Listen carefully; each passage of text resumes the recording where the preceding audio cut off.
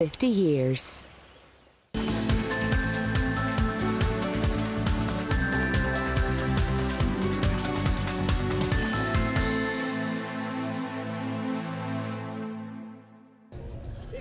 Well, the third and final day here at Balmoral, and as we've just seen, a very colourful display before thousands of very happy, satisfied customers. Colourful here, but Aidan Kennedy, well, her day began in black and white. Let's see what she's been up to.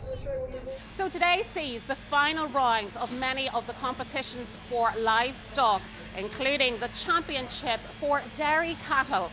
Joining me now is dairy cattle farmer Heather Martin, who's been working on her father's farm since she was 3 years old. Heather, tell me, what have you done to prepare for today's competition? Yeah, it's all about making a good look show. I've been getting her makeup all on, ready for the show, so the judge can see how lovely she is. And what are the judges looking for? They're looking for a nice shape of animal with good dairy features, nice legs, nice rump, nice back on her, nice open ribbed.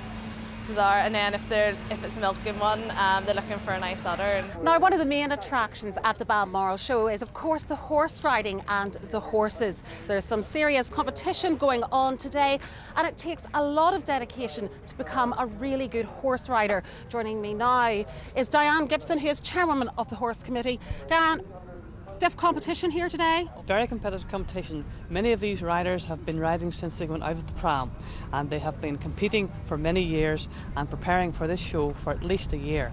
The horses here, there's a real variety. What type of horses are going to be on show today? Today we have Irish sport horses, which is a combination of Irish draft blood, thoroughbred blood and a bit of warm blood throwing in there to the mix. So they're all performance horses today.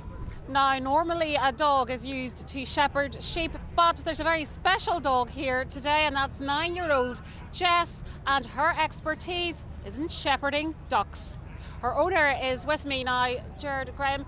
Jared, Jess really is something special. Yes, she is very special. She was homebred, and we've trained her up, and she has represented Ireland now on several occasions. We use her at home for the sheep and cattle, and now we're using her for the shows, for the ducks and that.